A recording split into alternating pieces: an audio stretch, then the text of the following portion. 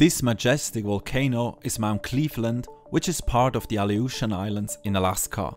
Its perfect steep cone shape is probably what most people think of when they imagine a volcano. In the western part of Unalaska Island, close to Mount Cleveland, we find this mountain with a gentle slope. This is also a volcano, but it is much flatter than Mount Cleveland. Why are the two volcanoes so different? This is because they are two different types of volcanoes.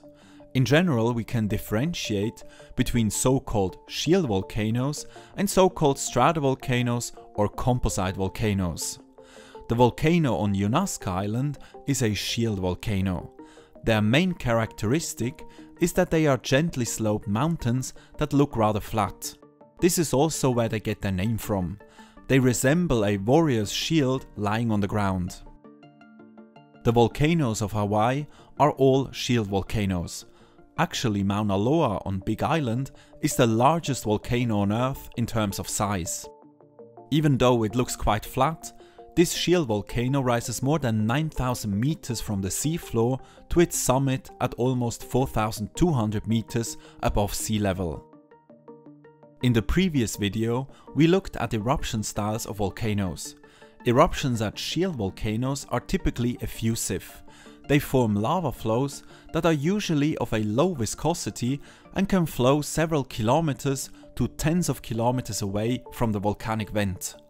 Because the lava is of a low viscosity, the single lava flows are not very thick, up to a few meters or so. Therefore, if you imagine a volcano producing thin lava flows that flow far away, this volcano will not become steep and gets a rather flat shape, the shape of a shield volcano. A stratovolcano, also called composite volcano, is characterized by steep slopes. When such a volcano erupts, the eruptions can be both explosive and effusive. During explosive eruptions, ash and larger components are deposited around the crater and can pile up to build a steep cone.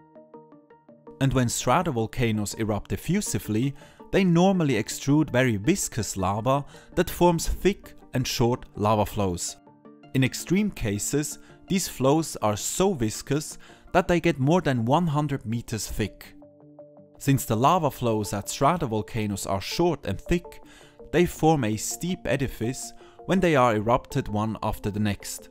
This and the explosive products that pile up during explosive eruptions make the steep, conical shape of a typical stratovolcano.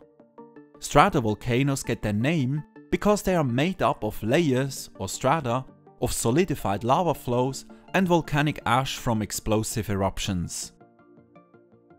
In summary, we see that the type of eruption and also the type of lava erupted at a volcano determines its shape. Shield volcanoes are characterized by calm, effusive eruptions forming thin and long lava flows, while stratovolcanoes can erupt both explosively and effusively, forming either thick lava flows or explosive products that together pile up to a steep volcanic edifice. Of course, in nature we find also everything in between a shield volcano and a stratovolcano. Mount Etna, for example, shows characteristics of both volcano types. It has a rather flat base, typical for a shield volcano, and then a steeper edifice on top of it that forms the summit and resembles more a stratovolcano. When Mount Etna erupts, it can do so explosively, forming a lot of ash, which is typical for stratovolcanoes.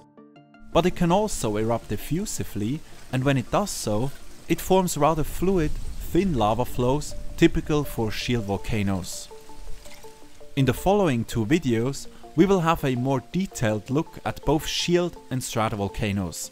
See you there!